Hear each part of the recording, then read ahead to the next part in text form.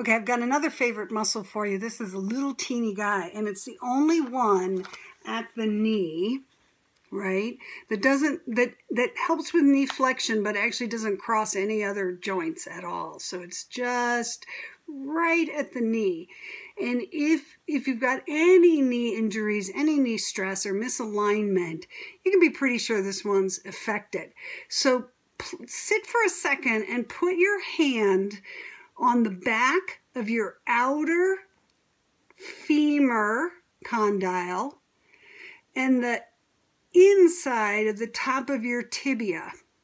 And imagine that if that contracted, right, to flex your knee, it will internally rotate your tibia, right? And then when you straighten, it has to be elastic enough to allow the movement of the tibia to be kind of free under the knee. So it's a big stabilizer of the knee. Of course, if we have hyperextension, you can imagine that that muscle is struggling a little bit, right? It's also helping to hold the alignment of the tibia under the femur. So if you happen to have a pretty valgus knee, you know, a little bit more of a knock knee, it's also going to be a big player. So, and actually probably when you're bowed too, it's just doing a slightly different thing.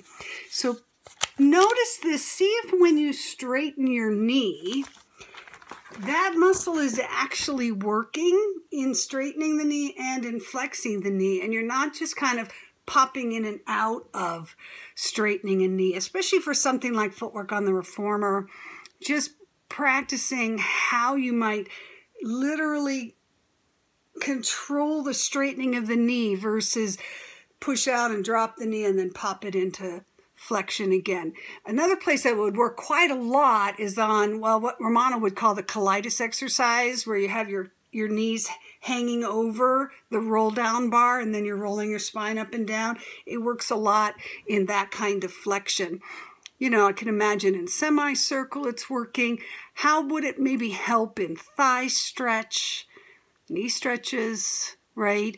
And maybe you can play with it a little bit in tree, which is always a nice place to sit and focus and feel things moving.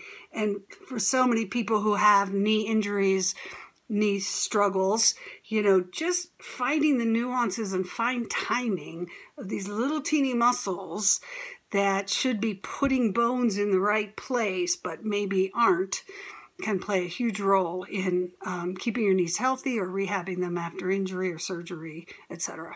Okay? The popliteus muscle.